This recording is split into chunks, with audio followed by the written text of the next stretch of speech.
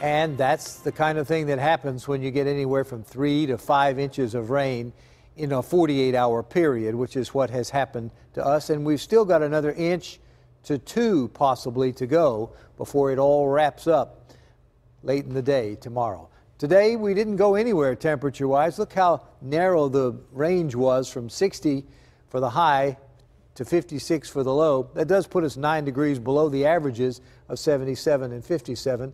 And right now we're sitting on that high for the day, 60 degrees, such as it is. With rain coming down, what else is new? 86% the humidity level and the winds out of the east at 14 miles per hour. Temperatures around the region almost all in the 50s. As you can see, the lone exception, Pittsburgh International at 60 degrees. The cool spot on the other end, Somerset at 52, and everybody else is in between.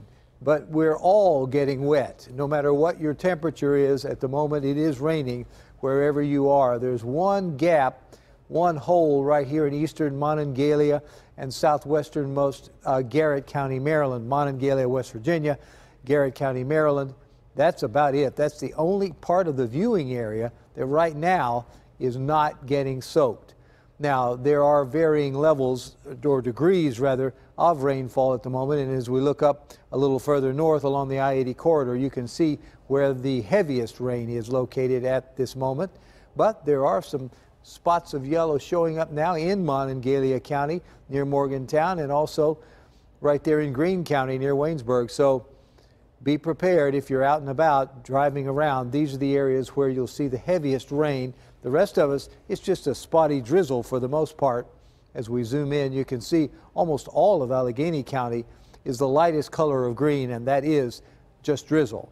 But the damage has already been done, as I've been saying, for several days now. And it will continue to rain on us tonight. Tomorrow, there'll be moderate showers moving through tonight and early tomorrow. And then tomorrow afternoon, things will wrap up and calm down considerably. And Tuesday, no rain.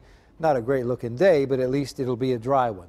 In terms of dry, there's not much of that between now and tomorrow night at 11:30. The next 24 hours, we could see another inch to possibly as much as 2 inches. I think those of you over 2 are a little overstated.